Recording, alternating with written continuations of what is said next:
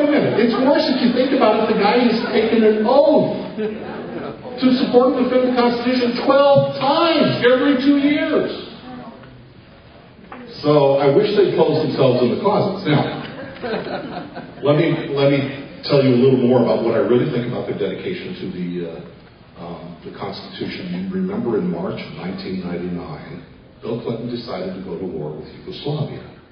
Decided to bomb Yugoslavia with NATO. That was in March of 1999. In April, Congress voted on a Declaration of War Act. After all, Article 1, Section 8, Clause 11, right? Declaration of War, it's the responsibility of the people's representatives. So they voted on a Declaration of War Act in April. It was voted down 427 to 2. The people's representatives did not want a war. And yet the bombs continued to fall. So, a handful of the people's representatives, 15 Republicans and 2 Democrats, sued the president in the U.S. District Court. Article 1, Section 8, Clause 11. Now, the court, as you might have expected, said that members of Congress don't have standing to sue.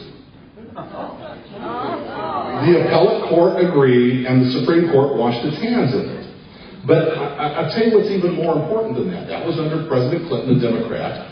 Of the 15 Republicans who sued the president over the Constitution in 1999, 3 years later, when President Bush wanted to go on an elective war, there were 12 of them still left in Congress. But for one of them, the obvious exception, Ron Paul, except for Ron Paul, not one of them remembered their previous dedication to Article 1, Section 8, Clause 11. And they all voted to punt the people's responsibility to declare war that is given to Congress and give it to the president. We wash our hands of it. You guys, you decide what to do. Whatever you want to do, that's going to be fine with us. Now, that gives you, I believe, my read of the responsibility of the authorities on the fiscal side of the equation. I want to talk to you about the monetary authorities of the Federal Reserve. Bush had a $700 billion bailout. The American people didn't understand it really well, but they knew that there was something bad about it. It was the most brazen transfer of wealth in American history. And congressmen were reporting that their calls were running 50-50. 50% no, and 50% hell no.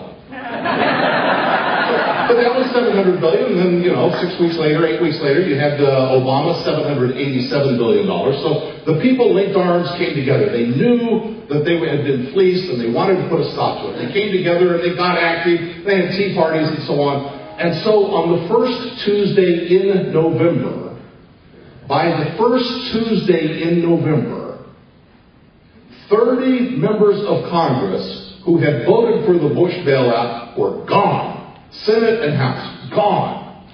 Oh, it was a famous victory, right? That was on Tuesday. On Wednesday, the very next day, just so you know who's in charge, just so you know who's running the show, the very next day, the Federal Reserve announced an even bigger stimulus plan, quantitative easing too. Bigger than Bush's bailout, bigger than Obama's stimulus program. $900 billion. I'm sorry, did I miss the discussion about it, the debate and the vote? The very next day, just so you people know, just so you know. I'm afraid I'm not going to have time to tell you about quantitative easing, what they're doing. We had quantitative easing one. I'll tell you this part about it. It was a $1.7 trillion affair. All these investment banks, these money center banks, that made billions over the years, dazzling you with their financial fancy footwork.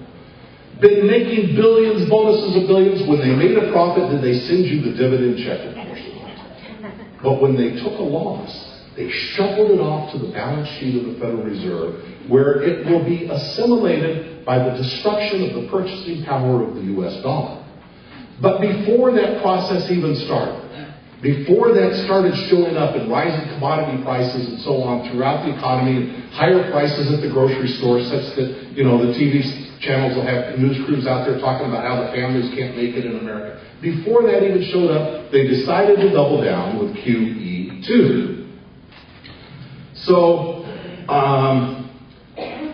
this quantitative easing business is really high power inflation, and at the risk of taking an extra minute, I want to tell you how this works.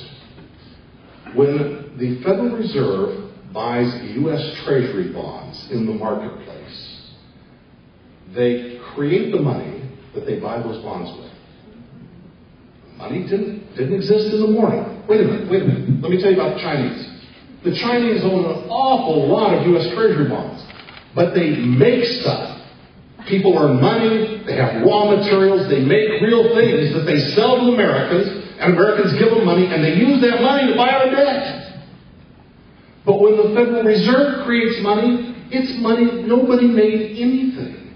It's money that didn't exist that morning.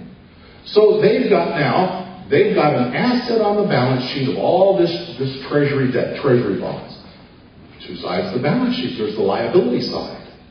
So what's on the liability side? Oh, they create a deposit with the Federal Reserve of the dealer banks, the money center banks, the investment banks. They credit those private banks with their reserve account at the Federal Reserve with the corresponding amount of money. QE2, $600 billion. Banks have now a credit on their account with the Federal Reserve of $600 billion. But this is a fractional reserve banking system. If the banks are allowed to lend out 10 times the amount of money they have on reserve with the Fed, a $600 billion QE2 program can be $6 trillion in new money printing. So this is where we are in the economy. If you look at the fiscal side of the equation, no help. If you look at the monetary side, they have doubled down. If you look at the future of America, I can tell you that governments typically do three things.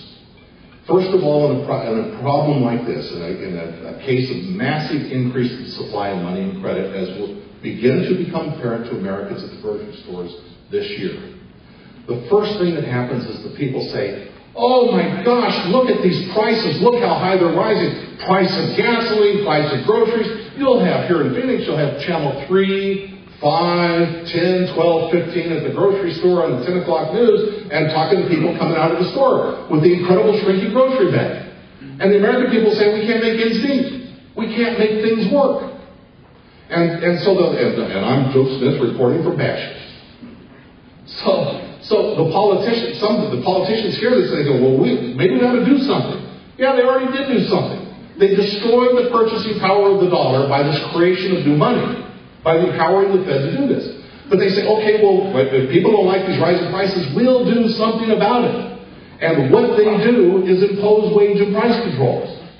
We have been through this in this country in the Nixon administration. So the imposed wage and price controls, the store shelves start to empty out. You have chicken farmers that at the controlled prices of chickens, they could not afford to feed those birds and deliver them to market during the Nixon years. They drowned baby chicks by the tens of thousands. Cattlemen couldn't take the beef to market. They couldn't afford to feed it and take it to market at the controlled price. You go to the grocery store, the store shelves would be empty. I know one woman walked into a store, one grocery store, and the guy had some meat, and she said, how dare you violate the wage and price controls? This kind of meat's supposed to be 79 cents a pound, and you got it for 89 cents a pound. And she said, it's 79 cents a pound across the street.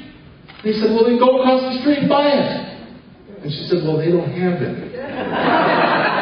He said, ma'am, when I don't have any, mine's 79 cents a pound. So you get shortages throughout the economy. The politicians who created this problem of shortages by their wage and price controls, which they created because of their problem of spending beyond the capacity of the people and empowering the Fed, they respond to the shortages then with rationing. And then, boy, you really get corruption, influence, peddling, who do you know, and the gears of commerce in the country grind to a halt. So this is our likely course in the next few years. Oh, you think you've got some nullifying to do now? Get ready, because you really got your work cut out for you over the next few years. Thank you, ladies and gentlemen.